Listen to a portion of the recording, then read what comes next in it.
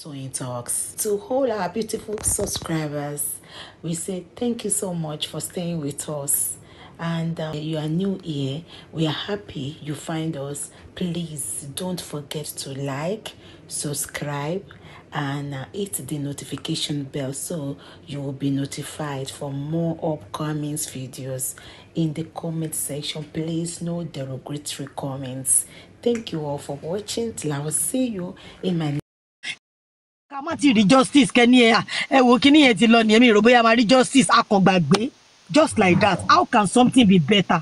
But the more we keep talking about it, the more we get a solution to the problem. Thank you. Ẹjọ́ Lawale, kí ló ṣẹlẹ̀? Olori ẹ káàárọ̀. Ẹ wà. Adúpẹ́. Ẹ dákun kankan lèmi fẹ́ béèrè gbogbo ohun tí ń ṣẹlẹ̀ ní Nàìjíríà yẹn. Ṣé Tinubu ọ̀gbọ́ sí?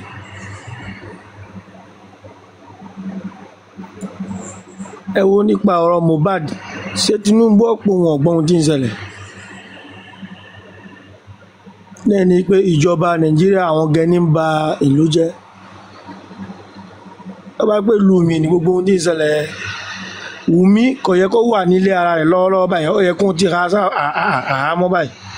Èrú wà ní àbígbògìlà. Ẹni? Èrú wà ní àbígbògìlà. Tógò lèmi wà. Tógò. Naam.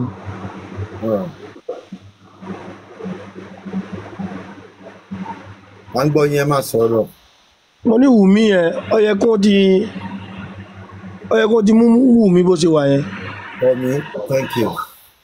Kò yẹ kí kọ́tọ́ wà kọ́tọ́ mọ́ ṣe rádaràdá tí ń ṣe kí yẹn. Ó tó ti fi hàn pé òun náà lọ pọkọ rẹ̀. Kò sẹ́ni kankan tó pa Mohbad ju Wùmí lọ. Lẹ́yìn ni ẹ ó ti Bobrisky yẹn. Nílẹ̀ yìí báyìí gbogbo àwọn tó ń ṣiṣẹ́ yẹn wọ́n ti gbá gbogbo wọn tì mọ́lé nílẹ̀ yìí. Àwọn tí ń ṣe bí obìnrin bẹ́ẹ̀ yẹn gbogbo wọn ni wọ́n tì mọ́lé. Torí pé kí ni àwọn ọmọ kọ́pì wọn.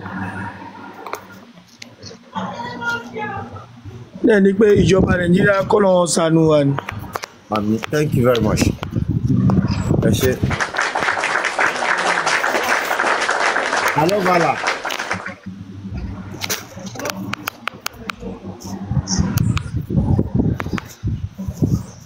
Káàsán bàbá mi, ẹ káàsán o. Káàsán gbogbo ilé, wọn kí gbogbo ilé. Wọn àpá. Justice for Mohbad o. Bobrisky, ẹnu ló pa ẹnu ló kó bà. Ṣé mọ̀ pé tó èèyàn bá ti wà tó jẹ́ pé ẹnu kò láṣìírí fáràta, kò láṣìírí fúnra ẹ̀ náà. Torí tó bá láṣìírí, ẹ̀wọ̀n ni wọ́n ń kó lọ. Àwọn kan wá ní àfẹ́kọ́mọ yìí lọ sẹ́wọ̀n o.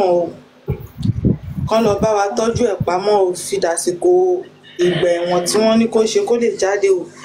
Tó bá yẹ kó rí ẹ̀ pé tí ò jẹ́ pé orí tó ń takò orí ẹ̀ tó ń takò ìṣẹ̀dá ẹ̀ tó takò ìṣẹ̀dá ìyá ẹ̀ tó takò òun ló jẹ́ kó jáde kó tún máa sọ ó yáwó lọ́wọ́ èèyàn ó san ó wá lọ ra kéèkì 2 million àbí èlò ni bóun ṣe birthday kí ló yẹ kó kọ́kọ́ san ṣe bówó tó yá ló yẹ kó kọ́kọ́ san gbà tó jáde kó dẹ̀ bóra ẹ láṣìírí ẹnu ara ẹ síbẹ̀ kó finú ẹ̀ mọ̀ pé mi ń lọ ẹ̀wọ̀n ó wá tara ẹ̀ gbèlè tí wọ́n ti mú yẹn wọ́n máa jìyà ń bẹ̀ o tó bá yẹ pé lóòótọ́ wọ́n mú ń bèèrè.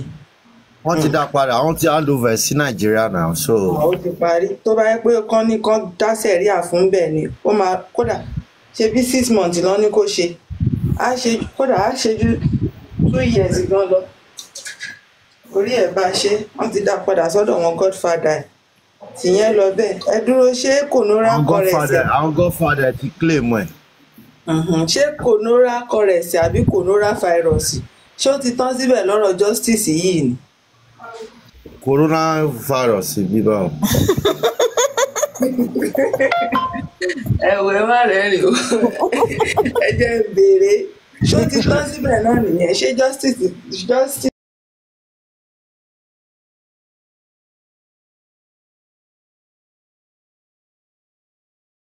Coronavirus bíbá o. Corona inquest ni virus.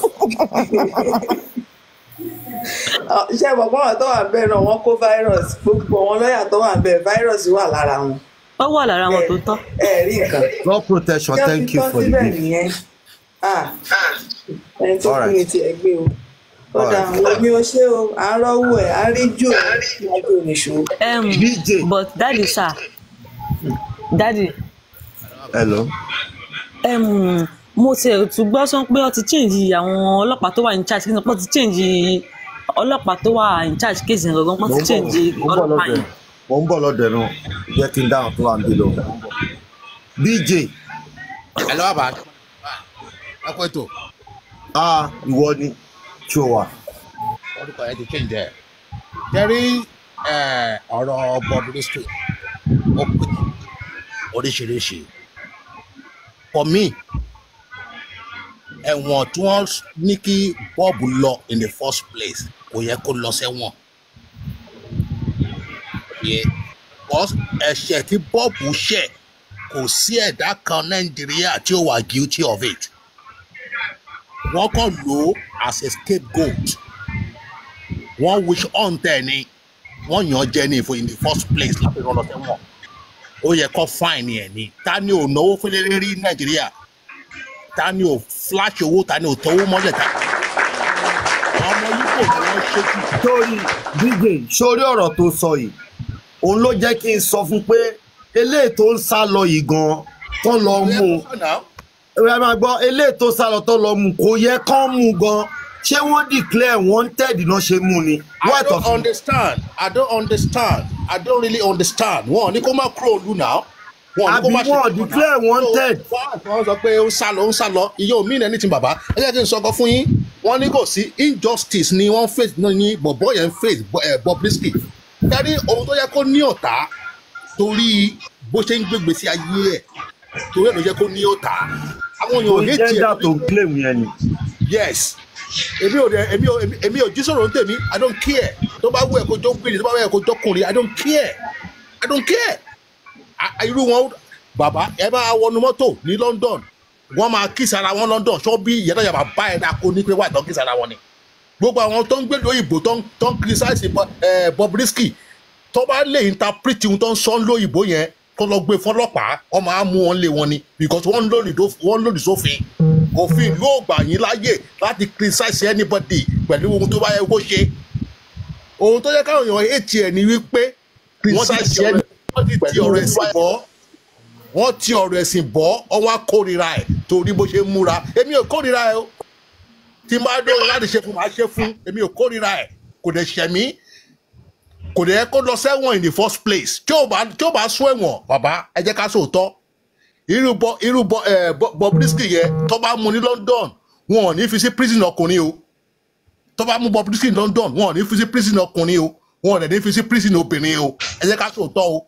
Wọ́n máa fún ní neutral cell ní wọ́n máa fún ní separate place ní because wọn ò lè lọ fi sáà ní ọkùnrin wọ́n máa abuse ẹ̀ ní wọn ò lè fi sí bẹ́ẹ̀ nílùú òyìnbó lamẹ́ríkà lẹ́ni wíyẹ wọn ò ní fi sí àní ọkùnrin wọn ò dẹ̀ ní fi sáà ní obìnrin torí hatred táwọn èèyàn ní against bọ́ ṣe bàbá tó bá bá mú gbogbo ọpá tá ẹni tó bá máa blame Bobrisky pé ohun tó ṣe ò dáa gbogbo ọpá tá ló yẹ ká wà lẹ́wọ̀n ọmọ Yorùbá àwọn ọmọ Yorùbá àtọmọ Yíbò gbogbo ọpá tá ló yẹ ká wà lẹ́wọ̀n tani ò náwó rí tani ò spread owó rí but tábà ti fẹ́ ṣe èké tábà fẹ́ ṣe ìbàjẹ́ ènìyàn torí pé àláìkè ènìyàn wọn wá sọ sẹ́wọ̀n ṣó yẹ kó lọ sẹ́wọ̀n ni ó yẹ kó fáìní ẹni náà wọ́n wí ṣọ́ọ̀tì ẹni náà wọ́n fi ìyà tí ò yẹ kó jẹ lọ́bi jẹ́ náà so kí wá ní big deal tí ó bá lọ sẹ́wọ̀n kí ni big deal tó wá fi síbì kan ṣó yẹ kó yẹ lọ sẹ́wọ̀n in the first place ni ṣó yẹ kó lọ sẹ́wọ̀n ni tó bá yẹ pé ìwà ìkà àtàwọn ẹ̀jẹ̀ fún pé a máa punish yẹ kí ló ṣe tó kò lùfin kankan kò sí òfin Nàìjíríà tó ní kó má dress bó ṣe wù ẹ́ torí ẹ̀ náà ṣe lè mú torí ẹ̀ lọ́lọ́pàá ò ṣe lágbára lórí ẹ̀ kò sí òfin náà kò sí òfin tó fi commit crime Nàìjíríà that's why they can't do anything láti ṣe fún ẹ wá ní kó lọ ṣọwọ́ oṣù mẹ́fà torí pé ó ń náwó lójú agbo ẹ jẹ́ ká bẹ̀rù Ọlọ́run wọ́n tó wá bò láṣìírí but ẹnu ẹ̀ tí ó bò ló kó bá that does it ẹnu ẹ̀ tí ó bò irú nǹkan bẹ́ẹ̀ yẹn èyí ó sọ fún ẹ̀dá náà nǹkan wàá panu ẹdẹ ni wọ́n jẹ́ kí lóbi sọ̀rọ̀ ní tèmi o I stay with Bobrisky mo dùn àpẹ̀lú ẹ̀ ní tèmi o. ẹjọ́ lẹ́pọ̀ ni Continue. Demand. Yeah. Sherry, my fair could you pay Tawa Taba one day, Buba Mama sorrow. Taba Mama analyze issues to Shellenly. Come analyze intelligently. Kiowara Lily Moepe, at least I need a little bit of exposure. Bobrisky went to the court. Approved guilty for a right to that case. I want to quickly read of jail. In any court in the world. Sorry, pay listing. Processing kini ló bá wọn débi tán dé. Ló bá wọn. Hold on, ẹ máa sọ̀rọ̀. Okay. Kò lọ sí owó tó ná bọ̀bọ́ yóò ní tó bá máa ṣe wọ́n máa fine ẹ̀. Wọ́n lè ní kó wọ́n fi ń rú ẹ̀ ń pawó sápò ìjọba ni because tó bá ní kí gbogbo èèyàn máa lọ sẹ́wọ̀n àwọn Alhaji Wasayinde wọ́n sì náwó lójú agbo wọn náà. Ẹ ti ọ̀dà nǹkan tí bọ̀bọ́ yìí ń try láti sọ nìyẹn. Ẹ̀sùn tó ṣe ò tí tó kò tí commit crime kò ń ṣe criminal crime ló commit. Ẹ ti get kò ń ṣe criminal crime ló commit kò tí commit criminal crime débi pé kò send ẹ lọ sí ẹ̀wọ̀n but irú àwọn ẹ̀sùn bẹ́ẹ̀ yẹn ẹ̀sùn fine ni ẹ̀sùn fine. Caution na ma fún lóyìnbó ẹ má insult me baba mo mọ tí mo sọ me insult ni mo sọ̀rọ̀ ni I'm not insulting you. It should be caution. Nílò òyìnbó they will caution you, they don't send you to prison. They don't send you to prison. Àbíkọ́ fún ní community service. Ẹ jẹ́ kí n sọ̀rọ̀ tí mo sọ tán náà. That's what they do. Ẹ jẹ́ kí n sọ̀rọ̀ tí mo sọ tán. Opinion ti tẹ̀ ló sọ ìyẹn so opinion ti tin without accusing anybody. Okay. In my own opinion, when you go to court, the judge will tell you that with all the evidences before me, those evidences no no discretion here whether to send that person to jail or not. And the fact by one way you go, ẹ jẹ́ ká realize pé. Ẹ jẹ́ ká máa sọ òótọ́rọ̀ tá a sọ bíbá nítorí tí irú ẹ̀ bá ṣẹlẹ̀ sáwa náà a lè ti torí kó ṣẹlẹ̀ sí Bobrisky káwá takò sí what of tó bá ṣẹlẹ̀ sáwa náà ẹ jẹ́ ká tó lọ́ọ̀ bó ṣe yẹ kí lọ́ọ̀ wà. Wọn ò ní nǹkan tí Bobrisky ṣe ó right or wrong èmi náà support ẹ but ẹ̀sùn tó ṣẹ̀ kò tí ì débi ẹ̀wọ̀n is fine. Mr. Lati, the same ẹ̀sùn tí Bobrisky ṣẹ̀ tó gbé lọ sí court òun náà ni Cubana chief priest ṣẹ̀ ṣé yẹn wá lọ ẹ̀wọ̀n. Cubana chief priest dé court ó lóun ò guilty. Olori guilty, or they prove reason to feel guilty. Nobody can jail him for that. When you get to court and you prove guilty to any case, to any allegation. Not to any case. Oh, you can't category case. Ní Nigeria, case ele ìkọ̀rọ̀ tá sọ náà lè ṣe ń para sí. Àní ó sọ pé òun guilty. Ìyẹn ò tí ní gbé lọ sí. Hold on, money laundry. I'm talking, please, sir. Money laundry da. Ṣé money laundry wà nù ẹ ni? Ẹ̀sùn tó ṣẹ̀, despite àpò náà guilty, kò tí kan ẹ̀wọ̀n prison. Kò tí kan prison is guilty. Yeah, I fine you 1 million, I fine you 2 million or community service. Nítorí àwọn tó ń bọ̀ lẹ́yìn náà, nítorí ọjọ́ iwájú ni a lè ti torí pa Bobrisky. Ká má wá sóòótọ́ ọ̀rọ̀ ẹ̀sùn tó ṣe owó níná tá ná kọ́ṣọ́ wa ni ká náwó tó bá fẹ́ stop ẹ̀ kò í ṣe ẹ̀wọ̀n náà máa fi stop ẹ̀ bìkọ́ ó lè ṣẹlẹ̀ sẹ́yìn náà lọ́la ṣé kẹ́yìn torí pé náà ó ti di pé à lọ ẹ̀wọ̀n ni. Okay, Mr. Lati, now tí Bobrisky bá feel pé ẹ̀wọ̀n kan ló yẹ kó òun lọ kí ni reason tí ó fi appeal case yẹn. Bobrisky kan ló máa decide bóyá òun lọ sẹ́wọ̀n àbí ò lọ sẹ́wọ̀n. Kí ló dé tí ò fi appeal? Gọ́ọ̀mẹ̀ntì tó rán lẹ́wọ̀n là ń blame. Kí ló dé tí ò fi appeal? Kò tí appeal.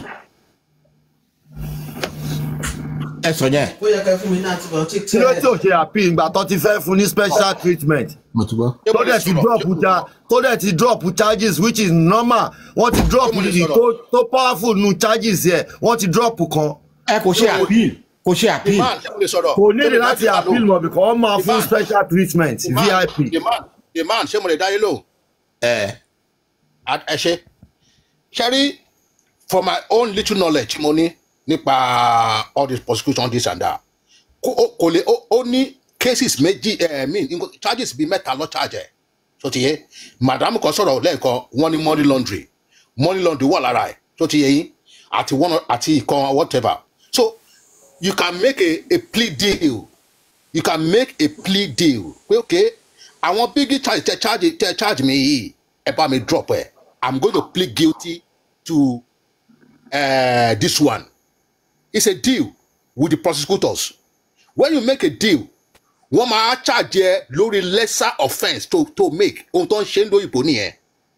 One ma charge lórí lesser offense to ṣe. Tó bá wá charge Mr. Demand. Ohun tẹ́mi try láti sọ ni pé I'm not saying that kò plead guilty. Plead guilty. Fair enough. But tá pé London, UK táwa wà yìí ni o, UK tẹ́mi wà yìí o, he will never go to prison because he's a first offender. As a first offender, and to commit any serious crime. One put in consideration as a first offender. You be one put in consideration. I find any, or and a caution or for any community sentence. Community service, local manju. One for any community service. Mr. BJ, eba nkan tí mo fi like yín. Ẹ sọ pé ní UK tí ẹ̀yin wà yìí, but Nigeria ni Bobrisky wà. The situation in Nigeria is different from the situation in UK. Papa, Mr. Demand, mo get the point here, but mo can understand that. Cherry Oshesi, Bob Lenini o. Ameto Machinao. Ameto Machinao. Injustice is injustice. On touch Bobrisky is injustice. BJ. Baba, ngbo. Ẹ káàsán, ẹ jọ̀ọ́ mú kàn fẹ́ sáré sọ̀rọ̀ lórí ọ̀rọ̀ yẹn ni. Ṣé rí nǹkan tó ń ṣẹlẹ̀ ní Nàìjíríà, èyí tá a bá rí ń ta òun la rí, òun la lè sọ ń pa ẹ̀. Good. Ṣé rí there are a lot of things going underground. Ṣé mọ̀ pé a lot of ìṣẹ̀lẹ̀ dàbí lady kan tá a ṣe party bíi few years ago, ó wá ń pín. Ó ń pín petrol ní souvenir láti embarrass government. Kìdẹ̀ yóò pọ̀ embarrass government. Àwọn èèyàn ò fẹ́ wá party yẹn nítorí there was scarcity of fuel in the country then. Ó wá sọ wípé kí wọ́n wá. Ẹni tó bá wá ẹ gba 10 litres epo tẹ́ máa fi padà. And gbogbo àwọn tó wá ló ti rọ epo 10 litres sínú white cake. Ó dẹ̀ bẹ̀rẹ̀ sí ní gbé fún wọn. And when government saw it, kò sínú òfin pé kán máa ha epo.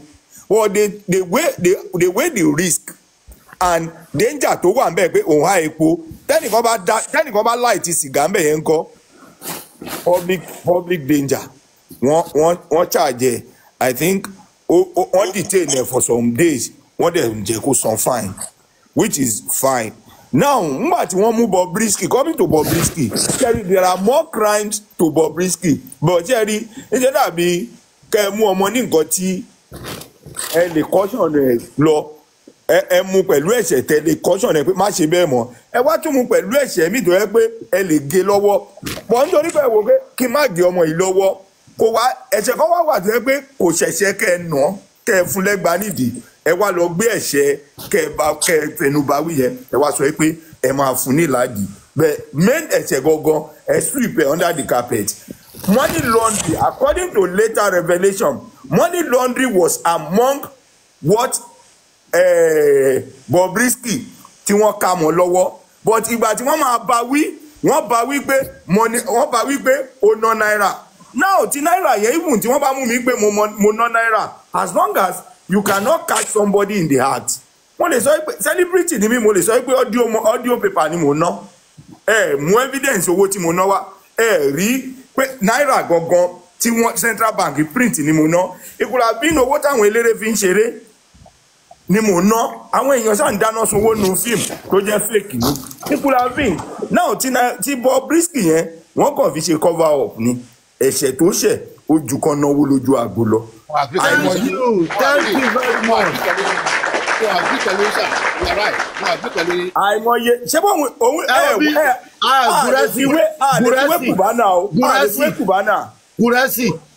Gúrẹ́sì ní sórí burúkú bàbá. Òun ní sísá lọ tó tún fẹ́ sá lọ yìí. Mo ní wọn declare wọn tẹ́ ibi tí mo ti bẹ̀rẹ̀ show gangan lẹ́jẹ̀ dé yìí.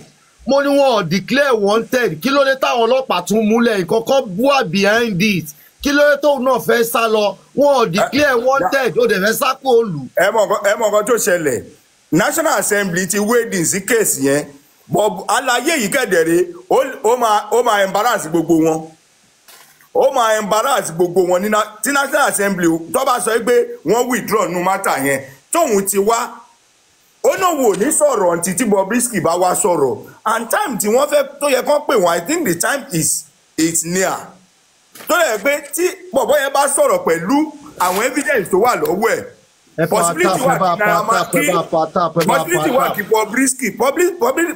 possibility wà kí Bobrisky kó lọ National Assembly kó yẹ pé nǹkan tí bọ̀bọ̀ yẹn bá sọ ó máa jẹ́ kán arrest lẹ́sẹ̀kẹsẹ̀ arrest lẹ́sẹ̀kẹsẹ̀ because by the time the revelation with fact tó bá ń jáde látọ̀dọ̀ VDM wọ́n lè gbé so ó wá wò pé ẹ wò pending the time akọ̀ǹgẹ̀sì ni o now possibility wà àbí nǹkan tóun máa rò níbẹ̀ wá kí n kúkú sá lọ Ghana àbí Benin àbí neighboring countries at least ayé lè máa pe àwọn tiẹ̀ nínú ilé at least ẹni tó wà lẹ́wọ̀n tó ti ń control 30 million 20 million ó lè wà ní Ghana àbí kó wà ní Kotonu kó ì máa tún control àwọn owó bẹ́ẹ̀ yẹn so he wanted to run away kí kíní yẹn fi wálẹ̀ it can be ó lè jẹ́.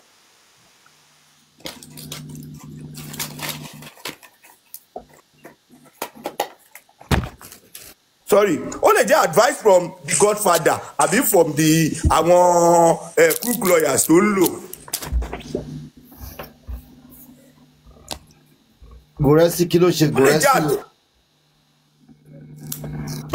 ẹ bá tap ẹ bá ṣe kíní ẹ wọ́n flag wa lẹ́jọ́ ẹ bá tap ẹ bá tap ẹ bá. ó lè jẹ́ advice ó lè jẹ́ advice tí wọ́n fún pé wàá yẹra wàá sì yẹra for some time o wàá sì wá bí gbà kí tension yẹn fi down so nǹkan tí Bobrisky ṣe tí wọ́n fi mú ní border kò ní business lójú ọ̀nà láti máa lọ sí etí border kò ní business ó fẹ́ sá lọ ni ó fẹ́ yẹra for some time ni wọ́n dẹ̀ ti mú ó ṣe wá jẹ́ ìjọ́ tí wọ́n ní wọ́n mú ní panel wá jáde pẹ̀lú report pé we don't find anything against it ó ṣe jẹ́ ìjọ́ tán mú kó fẹ́ cross border ní release jáde nàìjíríà yìí ẹ wò ẹ jẹ́ ká wà vigilant even kì í ṣe nǹkan tó bá kọ fún wa nìkan ní ká limit knowledge wa lé lórí we need to go further. ìjọ tí wọ́n ní wọ́n mú ní bó fẹ́ sá lọ bọ́dà ìjọ yẹn ní panel tí wọ́n ní kó investigate matter yẹn jáde pẹ̀lú report pé well kíní o Bobrisky ó wà ń jèlè ó kàn enjoy special status kàbí kíní kan òyìnbó wèrè kan lọ lò why is it that time. Mr. Kurese why tí wọ́n drop money laundry why tó drop ẹ̀ fún why tó drop money laundry. money laundry gbọ́ngàn ní ẹ̀ṣẹ̀ tó wà criminal tó commit money laundry why tó drop ẹ̀. ṣé ẹni tó ń béèrè ọ̀rọ̀ lọ́wọ́ ẹ̀ tó ní 100 million kan òun fi ń ṣe ẹjọ́ kí ni Bobrisky yẹn fẹ́ ṣe tó máa gba 100 million lọ́wọ́ èèyàn. kí ló ń tà níbo ló ti rówó tó ti yẹ yìí tó bá charge ẹ̀ normally tó bá charge ẹ̀ normally olóhùn influencer ẹjọ́ kí nìyẹn fẹ́ influence tó máa gba 100 million. wọ́n gbá bọ́ọ̀lù wo 100 million wọlé 180 million wọlé kíní kan wọlé olóhùn ṣe influencer àwọn olóhùn influence fún mi kò lè advertise for anybody kí Nàìjíríà rà. all right. inú tẹ bí mi láàárọ̀ pẹ̀lú gbogbo news tó commotion tó ń ṣẹlẹ̀ yìí and ó ṣe mí láàánú gan pé Nàìjíríà ti bàjẹ́ gan and àwọn bàbá fathers làwọn ilé kì í ṣe pé kí wọ́n lọ́mọ lé ọ́ ní family and gbogbo bó ṣe gbé ọ̀rọ̀ yẹn ẹ rí i pé wọ́n kàn lórí wa níbi wọ́n gbé orí wa up and down and for information kí ni yóò sínú constitution o táwọn Yorùbá fẹ́ mọ reason táwọn Yorùbá fẹ́ ń sá Nàìjíríà kò sí nínú constitution wa pé you are allowed to practice these things kò sí inú ẹ̀ so constitution ò gbà bọ́ ẹ rí i pé gbogbo àwọn àgbààgbà ìdílé wa gbogbo àwọn àgbààgbà ilé wa gbogbo wọn ti jẹ́ dodo wọn ò lè sọ dodo wọn ò lè sọ òdodo nǹkan tó ń ṣẹlẹ̀ yìí ó yẹ ká kábíyèsí because réètì tí àwọn ọmọ yìí fi ń tọ́fin rírì kúrì Nàìjíríà yìí réètì tó fi ń mú àwọn ọmọkùnrin kéékèèké tó ti ń sọ wọ́n dobìnrin, réètì tó fi ń ba ayé wọn jẹ́ tí gbogbo àdàmú àbí tá à ń discuss tá à ń sọ pé tá à rò bóyá ọmọ tiwa àti gbé àti protect ẹ̀ kò sí nǹkan tó lè ṣe bẹ́ẹ̀ pé àwa la máa bá lọ school àwa la máa bá ṣọ̀rẹ́.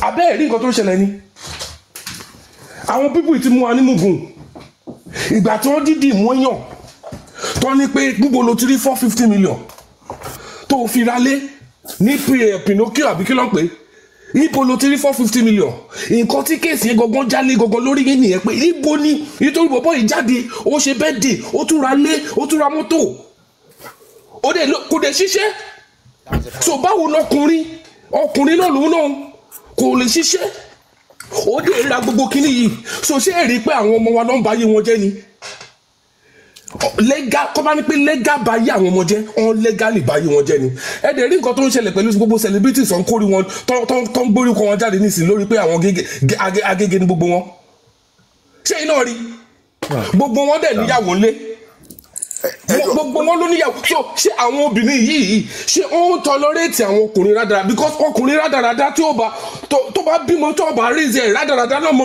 ẹ̀ máa jẹ́ ṣẹ́yìn ọmọ ni kò sí bówó ṣe fẹ́ pọ̀ tó ẹ wọ àwọn olówó yẹn nísìnyí. believe kí lórúkọ ẹ at your own risk irọ́ ni kí ni ń pa kí lórúkọ ẹ Gistlover believe Gistlover at your own risk. bó ti ẹ fi ọ̀rọ̀ believe or no real a mọ̀ pé kí ni ń ṣẹlẹ̀ madam bẹ́ẹ̀ fẹ́ believe o bẹ́ẹ̀ fẹ́ believe ó ń ṣẹlẹ̀ a dẹ̀ rí àpọ̀rẹ́ àárín àfi tẹ́ bá fẹ́ jujú sí i kò sí pé bóyá believe. Mr. Doe tẹ́ bá mọye ọmọ Nàìjíríà tó ń dò díẹ̀ nílùú ìbò tá a wà yìí wọ́n pọ̀ bàjẹ́. ẹ jẹ́ wá sọ̀rọ̀ kọ̀ọ̀kan fún yín ẹ jẹ́ wá ṣàlà ẹ wo experience kan mo fẹ́ fún yín experience and kíní yìí ó ti ń yíwọ́ àwọn ọmọ olówó gan ti ń di agége generation wọn máa tán síbẹ̀ àwọn àwàtà àti ìlú tó wọn la máa take over. Mo lọ sí Amẹ́ríkà mo lọ Texas ní ayé mi tó bá ní pé àwọn agége wà ní bá àbọ̀ wà kíní òyìnbó ló máa wá sí mi lórí òyìnbó pé òyìnbó ni mi lè purọ́ fún yín over 300 boys tó jẹ́ dúdú wàláì tó dàgbà ní wọn bí wọ́n máa tó 30 àwọn òbí wọn dẹ̀ máa wà níbì kan tó máa nípa àwọn sanwó ọmọ wọn wà nílùú òyìnbó ń tọ́jú lọ́wọ́ ọmọ yẹn máa lọ wá dira dáradára àdìrodòròdò kò nílé ṣiṣẹ́ drop kò tẹ̀ lè ṣe kankan àfikọ́ dò díẹ̀ àwọn ọmọ wa dẹ̀ sọ pé wọn ò lókùnrin fẹ́ wọn ò lóbìnrin ọkùnrin wọn ò rí ọkọ báwo ló ṣe fẹ́ rọ́kọ báwo ló ṣe fẹ́ rí ọkọ ìgbà tọkùnrin ti ń dó ọkùnrin báwo ni tí wọn àwọn obìnrin náà ni ṣe bóbìnrin ló rí ọkùnrin abẹ́ ti gbàgbé ni gbogbo ọkùnrin náà ìyá wọn ló máa ṣe sí náà ìyá wọn ló máa ṣe sí náà so at the end of the day obìnrin tó bá raise ọkùnrin tó ò raise ọkùnrin dáadáa obìnrin èmi náà ni ò ní rọ́kọ abẹ́yẹ̀ wọ̀ pé what goes around comes around ni ìgbà ní ìṣepá àwọn ọlọ́mọ afọ́mọ tá a bí bọ̀ ẹ ti rí pé nísìn wọ́n ti bà Nàìjà jẹ́ bọ̀ bọ́ọ̀ nísìn ó fẹ́ sá lọ because Godfather ọmọ bóyá ó máa favour wọn àbí ò lè favour wọn ṣé kò wá favour wọn nísìn ìgbà tán ni pé àwọn ò rí ẹ̀sùn kankan àwọn bàbá géńdé ilé ló sọ pé àwọn ò rẹ́sùn kankan ṣẹ́yìn tí wàá rí pé gbogbo nǹkan ti dàrú àwọn èèyàn dẹ̀ wò wá lójú báyìí wọ́n dẹ̀ ní pé kò sẹ́ṣẹ̀ kan tí bọ̀bọ̀ ìṣẹ̀. so ta mo gbọ́ yín. according to Nigeria constitution now ìgbà tó bá sọ pé ó ra lé 450 million fine wọn ìgbà tí ó lọ ṣe surgery transgender why tí wọn fi charge sí kóòtù gbà yẹn wọ́n sọ pé bolo ti rówó nísìnyí ìgbà tó lọ ṣe ẹmọye tó fi ṣe surgery tó ṣe why not fi charge ẹ pé lórí owó tó fi ṣe lọ surgery báyìí. bàbá yóò ṣe surgery o kò ṣe surgery kankan. ẹ fọ̀rọ̀ surgery lẹ̀ kò ṣe surgery gbogbo ìtàn ìsọ yìí gbogbo package gbogbo yẹn kò ṣe surgery gbogbo nǹkan tàn ìsọ yẹn wọ́n fi jọ gbogbo ìbàjẹ́. officials ọkùnrin ká máa ló wà lára ẹ̀ kò ṣe surgery àtọ̀. àwọn kan wà tó ń kó 450 million fún àwọn kan tí ò lè ṣiṣẹ́ ọ̀rọ̀ tó ń ṣẹlẹ̀ yìí ó ń ṣẹlẹ̀ láàrin àwọn comedian ẹ̀kọ́ rí wọn bá dédé já mọ́tò àwa wò pé sórí íńtánẹ́ẹ̀tì náà ni gbogbo wọn ti ń make owó yìí ẹlòmíì kó tó mọ̀ nǹkan tó ń ṣẹlẹ̀ ọmọ ó ti já mọ́tò àbí tí wọ́n rí pé kò sí focus kankan mọ́ kò sí business no ẹ máa gbọ́ kò sí business kò sí kankan tó bá ti rí change kan bá ọ fẹ́ lọ já mọ́tò. Nobody thinks of investment. Nobody thinks of feeding. Nobody thinks of anything. Àwa náà wá gbẹnu wá dé àwa máa blame government. this thing is bad tó yẹ pé àwọn ọmọ yẹn gòun tí ẹ fẹ́ ṣiṣẹ́ mọ́ ẹlòmíì ń gbọ́ ọmọ ọ̀dọ́ ń pa sínú ilé ẹlòmíì ń gba driver gan pa nítorí ó lọ gba oní bank ṣé èèyàn mọ̀ pé Nàìjíríà ti wá yí ó ti yíwọ́ báyìí ni gbogbo wa jókòó wa ní Bobrisky who ta ni. This man is a definitely ẹni tó ń rúlu wa ló wà lára àwọn tó ń dó bọ̀bọ̀ yìí tó bá fi lè control ẹ̀yin ọmọ tó ṣe ẹni do you think you can control ọ̀gá prison control ọ̀gá EFCC control ṣé yóò mọ̀ pé àtòkè ló ti wá ni. Baba pélé lẹ́ni kí ni ìṣẹ̀lẹ̀ káyọ̀ tó ṣẹlẹ̀ and then mo hate kí àwọn èèyàn máa gbọ́ government gan-an bá sùn mo hate kí wọ́n máa compare ìlú òyìnbó ká máa compare mọ́ ìlú wa ìlú tá a ti wá ní culture wa yàtọ̀. Yes. bẹ́ẹ̀mi ṣe wà yìí àwọn ọmọ mi ò lè pẹ́ mari ẹ máa gbọ́ brother mi. Kò sínú òfin Nàìjíríà kí ẹ má múra bó ṣe wù ú. Yes. Kò sínú òfin múra ẹ fi múra lẹ̀. Yes. Pé o ṣe pé o lè ṣe other side ni o lè ṣe other side ló wà lófin. It's allowed to do that in Nigeria. Yes. But the problem is ẹ wá máa gbọ́ I know most of people too accept it because most people náà ọmọ wọn náà ti ń tẹ agége kò dé sí nǹkan tó fẹ́ ṣe wọ́n máa wò pé àwọn ti lose hope èmi ò lè lose hope because the only thing tí mo ṣe wà láyé generation mi gbọ́dọ̀ continue. That's the only reason. Kì í ṣe mọ́tò tí mo rà, kì í ṣe ilé tí mo kọ́, generation mi gbọ́dọ̀ continue. So gbogbo ìta yìí ń sọ yẹn pé kò sí ní òfin kò ẹ̀yin ti gbà fọ́lọ́ ni. Bàbá òfin jẹ́ bàbá òfin jẹ́ tó wà ní sí òfin kò sí ṣé mo pé tí wọ́n ní pé òfin ṣe pé nínú àwọn Amẹ́ríkà tó tún wà yẹn ṣe mo pé nínú àwọn Amẹ́ríkà tó tún wà yẹn àwọn kan tún wà tó ń gbé ní outside of America tó yẹ pé homestead ló máa ń pè wọ́n ṣe nǹkan tí gọ́ọ̀mẹ̀ntì ń ṣe wọ́n ti ya ara wọn kúrò ní àárín ìlú Amẹ́ríkà yẹn náà even though ìlú Amẹ́ríkà ló wà so tẹ́yìn bá fẹ́ ṣe nǹkan tí àwọn people àwọn gọ́ọ̀mẹ̀ntì ṣe dé ọwọ́ yín ló wà sí but èyí ti mọ̀ pé they are attacking your children they are attacking manliness there is no man anymore in fact most men now want to be woman. Ó dẹ̀ kù sí everybody lọ́wọ́ jẹ́ ń dá lébè kọ́ wà ní pé mi kò mọ̀ ń sọ̀rọ̀ ẹjọ́ má bínú. All right, thank you. Mama. Hello, bọ́dá láti ẹ kọ́lẹ̀, mo ti pè yín tẹ́lẹ̀. Ṣé sórí fóònù? Mo ṣe rí nítorí Uncle BJ mo ṣe wá sókè. Wọ́n fi emotion sí ọ̀rọ̀ tó wà nílẹ̀ yìí, kẹ̀kẹ́dẹ̀ fi emotion sí. Ṣe rí ọ̀rọ̀ Bobrisky. It's not just about Uncle tó lọ lẹ́ẹ̀kan yẹn ti sọ tán. It's not just about pé ó ń ṣe bí obìnrin àbí whatever ni. There's more to it. Ṣe rí prison tó jẹ́ kó lọ yẹn. Wọ́n fi pa nǹkan tó big gangan tó fi mú fún money laundering and other things. Ọmọ òyìnbó kan wà lórí blue app yìí lórí TikTok. Ó ti sọ̀rọ̀ pa Bobrisky pẹ̀lú one of UK mo ti gbàgbé orúkọ bọ̀bọ̀ yẹn. Ó ti sọ pé Bobrisky wà lára àwọn tí wọ́n ń lò fi lọ́njì money laundering gan tẹ́lẹ̀tẹ́lẹ̀. So kò ń ṣe pé torí ọ̀rọ̀ pé ó ṣe gbá àbóṣàwo ni kíní. Ṣé wá rí London tẹ́ wá ń sọ pé tá bá rí àwọn ẹlòmíì tí wọ́n ń gbẹnu síra wọn wọ́n ń ṣe gbá ní ibi báyà àlè sàn kankan lọ́ọ̀ tí wọ́n nìyẹn níbí báyìí. Àmì náà wà against nǹkan tí Bobrisky ń ṣe ò wàhálà tí òun ló ní láìfẹ́ o. But báwo ni a ṣe fẹ́ jẹ́ kí ìlọsíwájú wà nílùú wa tá a bá ṣe the right thing?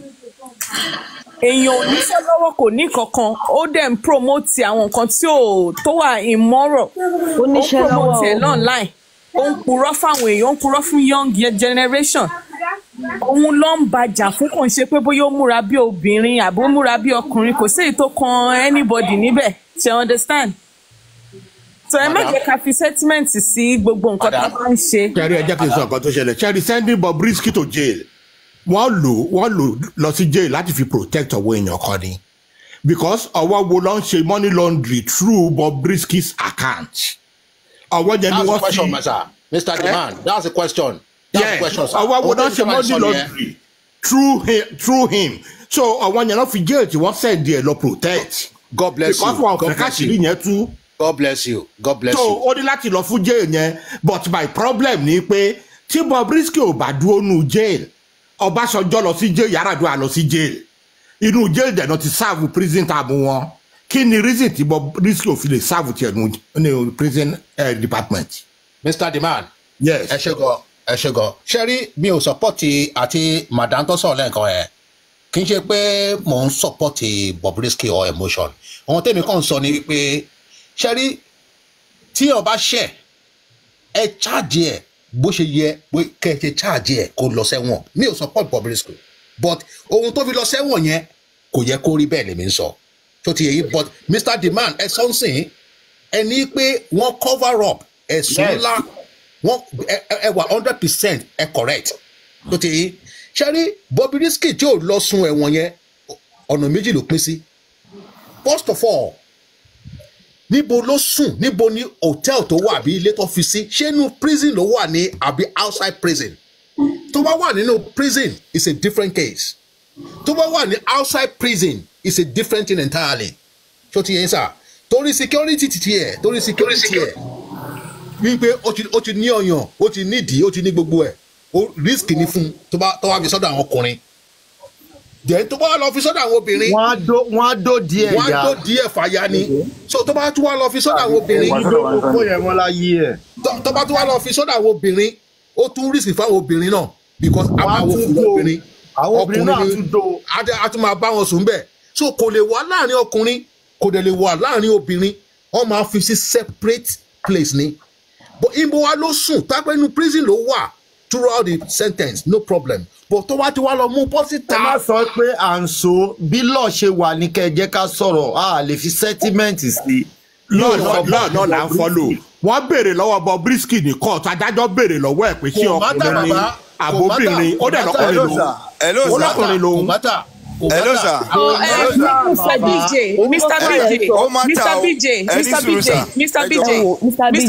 ẹ mọ̀ pé ẹ sọ lẹ́ǹkan sí ẹni pé wọn ní UK báyìí ni wọ́n ṣe ń ṣe òfin tiwọn. Ẹ jọ̀ọ́ sà ẹ jẹ́ n béèrè question kan lọ́rin. Ṣé ní UK tó bá jẹ́ pé ọkùnrin tó ń ṣe bí obìnrin tó bá commit any offence ṣé wọ́n máa fi sí prison ọkùnrin ni àbí tóbìnrin ní UK? láíláí private ní bíbá iye kò tí ì sí private ní bíbá ọkọ láti kò tí ì sí private tó bá fẹ́ ṣẹ̀ṣẹ̀ ṣe wọ́n ṣẹ̀ṣẹ̀ fẹ́ ṣe ni. ẹ̀yẹ́ ní pé kò sí ẹ̀sùn tí kinní kọ́mìtì kò sí inú constitution náà nìyẹn.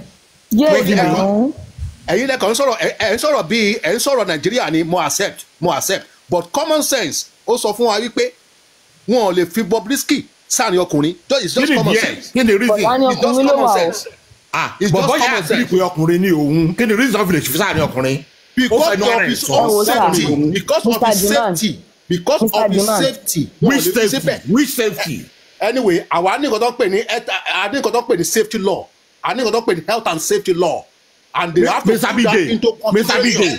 UK tẹ́wà ilé mi náà wà UK tẹ́yìn wà lèmi náà wà mo dẹ̀ ti ṣiṣẹ́ prison UK bí mo ṣiṣẹ́ prison Nàìjíríà. ẹ tó bá pé UK tẹ́wà lẹ́wà Mr. Demand tó bá pé UK tẹ́wà lẹ́jọ́ wà alájọ́ wà ṣe irú Bobrisky tó múra yẹn láàrin mi àti yín ẹ̀ sòótọ́ ṣé wọ́n máa fi sí prison obìnrin ní àbí tọkùnrin. Bobrisky is a cross dresser. Kò ṣe surgery kò change gender ẹ. Bàbá ẹ̀yin náà ẹ má sọ̀rọ̀ bí ọ̀rọ̀ ẹ̀ controller. Bobrisky went for an interview and he said it himself nípò òun change gender òun nípò òun lọ òun lọ it's a lie. wọ́n bẹ̀rẹ̀ àwọn ọlọ́pàá UK yìí ẹ̀ ó dọ̀ demand àwọn ọlọ́pàá UK yìí tó bá pẹ́ UK ló wà ṣé prison ọkùnrin náà máa fi sí ní àbí tóbìnrin ẹ jẹ́ ká jọ̀jì ara wa. prison ọkùnrin ló máa fi sí ó ti declare. ọkùnrin ní òun prison ọkùnrin ló máa lọ. prison ọkùnrin ló máa lọ. tó bá fi sí prison ọkùnrin bó ṣe wà yẹn wọ́n á dòdì ẹ̀ ya. á lọ fẹ́ á gbádùn ààrẹ kò ní lọ jìyà nǹkan fẹ́ ká lóní ẹ. ṣé wàá lójú ẹ̀ kò ní lọ jìyà olùdé ló lọ ṣe. orí òyìnbó pé kò possible àfọwọ́yẹ́ pé orí gé ẹgbẹ́ nínú prison yẹn ló tún kú. ọmọ separate yẹn ni láíláí separate ni. if you want to be wà lọ ṣe medical examination fún Tabi access. all the physicians welcome to the world wá ṣe medical examination. gẹ́gẹ́ bẹ́yìn náà ṣe sọ tẹ ní cross dresser ni kò tí ì sí third gender ní Nàìjíríà òfin ò acknowledge anybody. Ibi tó gender mo ní cross dresser ẹni cross dresser ẹni tó ń wọ costume ni gender ẹ ló sì ń jẹ́ gender ni gender ẹ jẹ́ kò sí top gender ní Nàìjíríà. costume ló wọ̀ kò ṣe ẹni sọ anywhere. ẹni sùúrù ó yà mí lẹ́nu pé ó dórí Bobrisky báyìí ó dórí Bobrisky Nàìjíríà wọ́n ń ṣe bẹ́ẹ̀ pé àwọn ọmọ òfin ó dórí Bobrisky Nàìjíríà gbé òfin dìde pé òfin kan múlẹ̀ sọ̀rọ̀ Bobrisky ló bá Nàìjíríà ń sìn àbáyé àwọn leader fẹ́ bàjẹ́ dànù ni. God bless you brother. wọ́n fún Mohbad wà ń bẹ̀ wọ́n pàtì wọ́n aṣojú burúkú kiri wáyé tán fi lọ gbé Wùnmí wáyé tán fi lọ gbé Wùnmí kọ́ tì mọ́ prison for murder why don't you gbé Wùnmí for murder why don't you ti Wùnmí mọ́ prison. ní Nàìjíríà don't interject please. ẹ jẹ́ kí n sọ̀rọ̀ ká. 1 minute. oye tó ń ta bag of rice ní Nàìjíríà ń sìn àwọn èèyàn òró ń jẹjẹ wọn ò rí mu àwọn èèyàn ń dákú lẹ́sẹ̀ títì àwọn kan ń dìde pé Bobrisky must go to jail sọ̀rọ̀ Bobrisky ni ta ló lọ sí jail bí ó ṣe Tinubu ta ló lọ sí jail bí ó ṣe àwọn senators wọn. àwọn idiot motherfucker ẹ má drag baba Tinubu baba di Tinubu is doing well. máa fi sùúrù sọ. He's doing well. máa fi sùúrù sọ. Okay, he's doing well. a máa do well lọ ẹ ṣáà wà mímí kúrò Nàìjíríà bọ̀dá láti. wọ́n nǹkan tó béèrè fún náà ń fún wọn because baba Tinubu is doing well. ṣé ọ̀rọ̀ Bobrisky ẹni sùn sọ̀rọ̀ Bobrisky ló bá Nàìjíríà báyìí tí wọ́n bá yẹ Nàìjíríà fẹ́ bàjẹ́ sọ̀rọ̀ Bobrisky ló bá wa ìyà ń jẹ everybody ń kú everyday torí ebi wọ́n ń pariwo Bobrisky wọ́n ti mọ̀ pọ́ dead làwa Nigerians tó máa fẹ́ pa wá lẹ́nu mọ́ ká máa pariwo government wọ́n máa tì kọ́kọ́ sí wa lẹ́nu wọ́n máa tì kọ́kọ́ sí wa ká máa drag. It's not about Bobrisky, it's about àwọn wèrè tó láwọn ń ṣòfin gangan. ọ̀rọ̀ Bobrisky is àmọ́nilára ẹran ṣé understand bẹ́ẹ̀ ni pé wọ́n kàn wọ́n wá topic fún wa ni. àwọn wèrè ní lórí Bobrisky sí wọ́n ń ṣòfin wọ́n láwọn ọmọ òfin kan gbọ́dọ̀ múlẹ̀ torí Bobrisky ṣáwọn fúnra wọn follow òfin àwọn máa lè ojú bẹ́ẹ̀ lọ́jà rẹ̀ bàbá mi. All right. Karimo.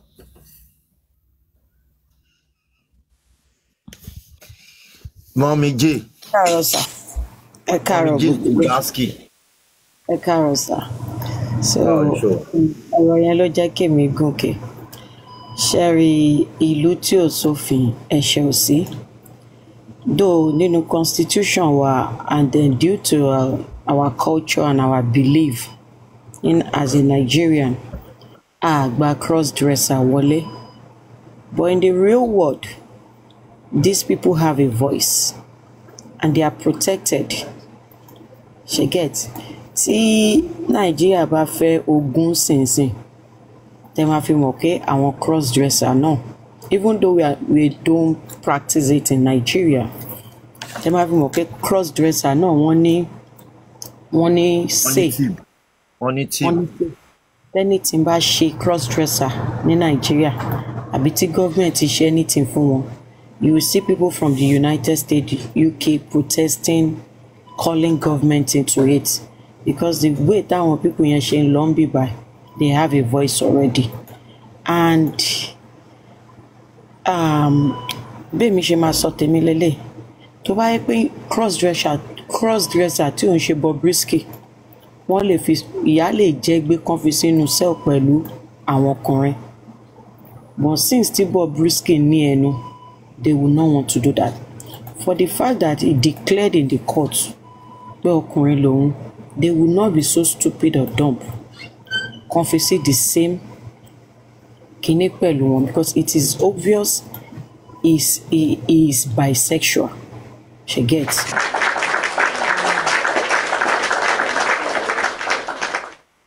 And the fact that it has not been legalized in Nigeria doesn't mean it doesn't exist, doesn't mean it's not recognized across the globe. It is recognized across the globe. The truth, I'm going to say the truth, only Wabita. Gradually, they will legalize it in Nigeria. The UK government, the US government will find their way to impose it. Oh, my father be ogun, but whether we like it or not, they're gonna legalize it because they have a voice already. And tá a bá wo ìjọba wa náà dáadáa nǹkan tí UK bá ṣe wọ́n ń dá ṣe nǹkan wọn nǹkan tí UK bá ti ṣe làwọn náà fẹ́ ṣe. náà Bùrẹ́sì ní kò lè possible bóyá ó máa possible bí ò ní possible kí lẹ máa ṣe. We're talking about international bodies. Oh, my possible. Wọn ò lè ṣe ní even tán legalize Nigeria. Wọn ò lè kó cross dresser ń sìn kọ́ yìnbọn pa wọn tó rán jẹ́ cross dresser ní Nigeria. Wọ́n rí ìbínú international bodies o. So that's what I think. That's the fact anyways. Dọ́nà Karimọ́ jẹ́ ń béèrè question kan ní ọ̀dọ̀ yín l'Amẹ́ríkà yín yẹn. Èèyàn bí irú Bobrisky yẹn la má parọ́ o má dẹ̀ fi àsọdùn mo mọ̀ pé òkè ń parọ́ mo fẹ́ bí ẹ́. Now èèyàn bí irú Bobrisky yẹn ní àwọn FBI yín mú ní Nàìjíríà ní ìlú.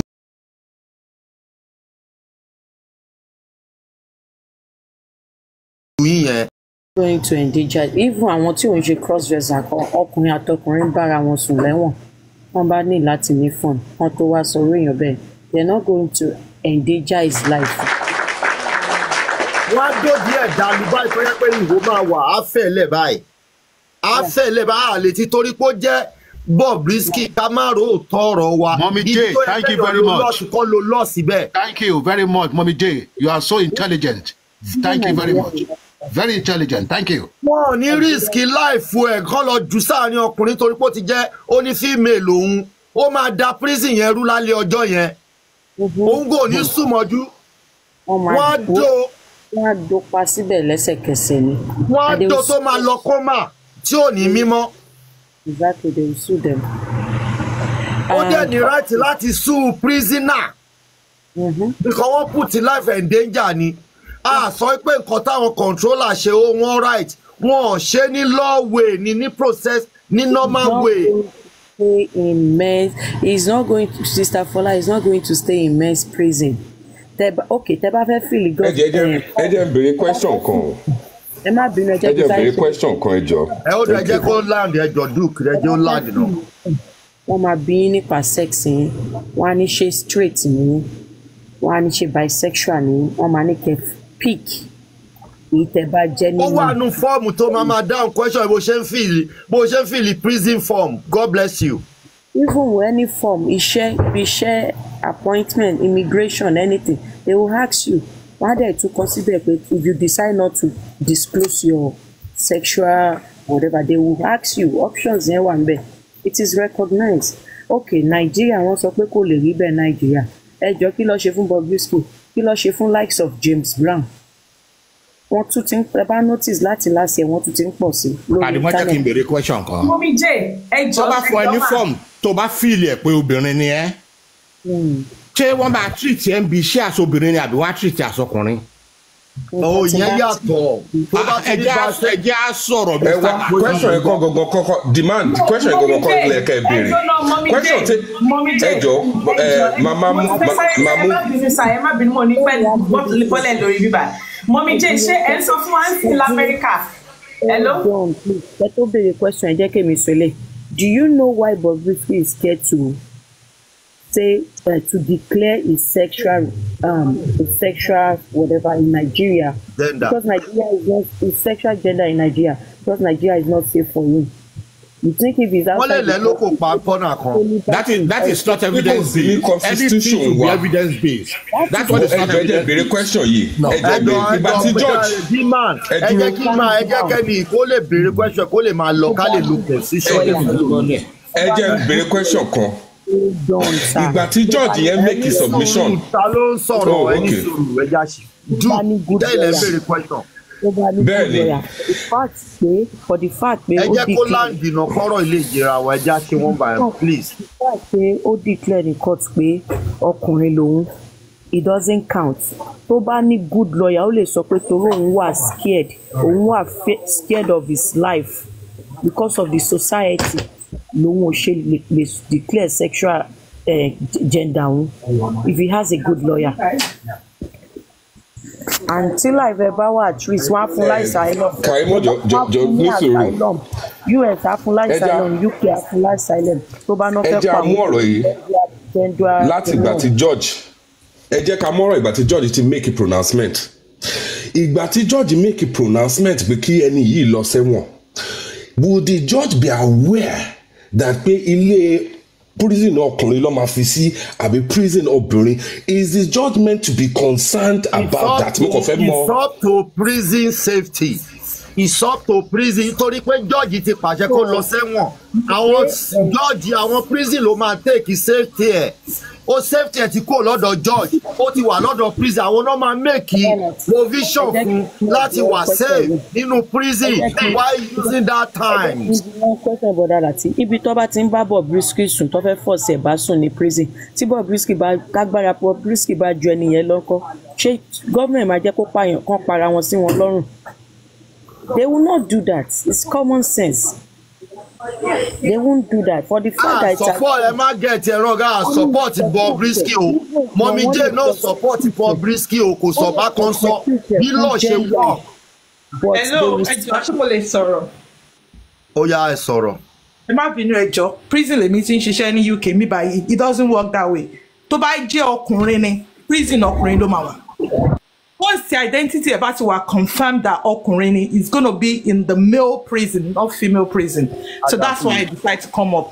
So if he's a gay are always in the male prison. So by jẹ́ obìnrin ni tó ti change identity as obìnrin, ó máa wà ní obìnrin. Instance kan ṣẹlẹ̀ ní UK sometimes ago. Ó sọ pé òun ti dobìnrin. Meanwhile ọkùnrin ṣì ni ó ṣì ní male gbogbo sex organ ẹ̀ níbẹ̀. Nígbà tó dé female cell ó ń lọ́nbà gbogbo wọn sùn síbẹ̀ ni ó ń rape wọn láti dá padà sí male prison.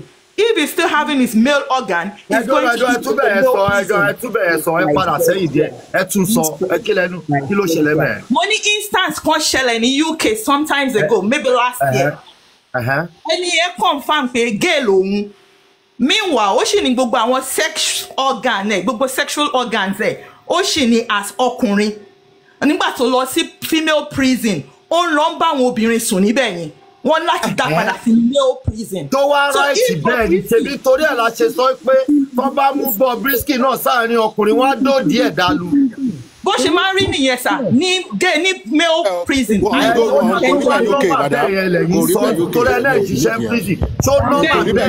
Kò rí bẹ́ẹ̀ UK irọ́ nìyẹn mi ò believe yẹn irọ́ nìyẹn. UK lèmi ti ṣe Pentonville prison ni mo ti ń ṣiṣẹ́ sà so ẹ má sọ pé kò rí bẹ́ẹ̀. Èmi ò believe yẹn any suru sir each of them. ẹ ní láti believe òun ṣiṣẹ́ ń bẹ̀ ló ṣe ń sọ fún wa a ní láti believe òun ṣiṣẹ́ ń bẹ̀ ni and his information ti gbogbo àná lè confirm one way or the other amalẹ̀ tó ṣiṣẹ́ prison but because tèmi ó lè gbọ́n question tí mo béèrè pé ṣé George ó máa mọ̀ pé definitely ọkùnrin bọ̀bọ̀ ẹ̀ àwa ni pé kó máa rán lọ sí inú kíní obìnrin. I don't think the judge will be aware of our decision.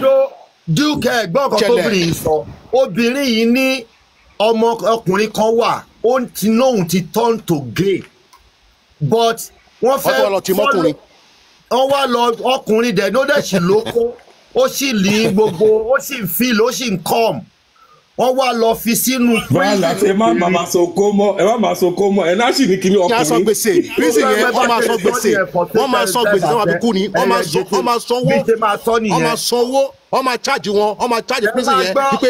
ẹni sùúrù jọ BJ hold on please kó lè yé wọn nítorí wọ́n kàn dá sí wọn mọ nǹkan tóbìnrin yìí sọ obìnrin yìí ní bọ̀bọ̀ kan wà bọ̀bọ̀ ó nóhun tí ó sọ fáwọn ọlọ́pàá pé òun ti change to gay so wọ́n wá respect ẹ̀ pé irú gay bẹ́ẹ̀ yẹn obìnrin ló yẹ kán fi sí wọ́n wá lọ fi sí prison obìnrin nígbà tó wá dé prison obìnrin ó bẹ̀rẹ̀ sí fún wọn lóyún nínú prison ni ó yẹ yín ṣé ó wá normal bẹ́ẹ̀ yẹn la ṣe sọ wípé ti Bobrisky yìí náà a support prison warder process yẹn ni wọ́n ṣe dáadáa wọ́n process ẹ̀ dáadáa so now ṣó wá right náà kí wọ́n wá kọ́ wá lọ mú Bobrisky sínú prison ọkùnrin ṣé wọn ò ní dóòdì ẹ̀ dálu tó bá fi sí tobìnrin náà òun náà lè lọ máa tún dóòyàn bí obìnrin yìí ṣe sọ òun náà tún máa lọ dóòyàn lọ́dọ̀ obìnrin. sà ẹ má bínú sà ṣe rí ní male prison gay wọ́n pọ̀ gan níbẹ̀ so wọ́n máa ń bára wọn sùn ṣeré ni kí wọ́n tó lè take it up á jẹ́ pé bóyá ó lọ defile èèyàn tí ò kì í ṣe pé bóyá gay but ní male prison àwọn adófòrò ló pọ̀ jù mbẹ̀. so ó normal bó ṣe máa ń ṣẹlẹ̀ nìyẹn but for bẹ̀rẹ̀ kọ́jọ́ lọ́wọ́ yín mà. all right sir. kọ́jọ́ lọ́wọ́ yín mà. mo ń gbọ́ yín sir.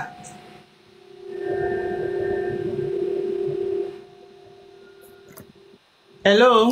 tọ́ba mú gé méjì tọ́ba mú gay sínú prison pẹ̀lú ẹnìkan wọ́n máa make sure pé ẹni tó mú pẹ̀lú ẹ̀ ó jẹ́ gay ni wọ́n lè mú straight person pẹ̀lú gay kó tí wọ́n mọ́lé papọ̀. òun náà ni mo sọ fún yín pé tí wọ́n bá mú ó ṣẹlẹ̀ ẹni sùn ó máa ń ṣẹlẹ̀ dáadáa ó máa ń ṣẹlẹ̀ dáadáa because bí prison wọn ṣe máa ń rí bó ṣe máa ń pín cells wọn double bunk ni èèyàn méjì ló máa wà nínú room kan sometimes wọ́n lè máa mọ̀ ipe ẹni yẹn gay ni tó bá declare identity ẹ̀ tó bá wà nínú yàrá ìjọ tó bá di kó bẹ̀rẹ̀ sí dé file ẹni tó ń jọ wà nínú yàrá ọjọ́ yẹn ni wọ́n máa ṣe ẹni kò declare ẹni kò declare identity ẹ̀ ẹni kò declare identity ẹ̀ but èèyàn tó declare identity ẹ̀ wọn ò lè fi sọ́pọ̀ ọ̀dọ̀ èèyàn tó ṣe gay ohun tí mo sọ nìyẹn wọ́n máa fi separate ni it's still separate madam ohun tá à ń sọ nìyẹn madam. wọ́n dẹ̀ provide security enough security ó máa wà.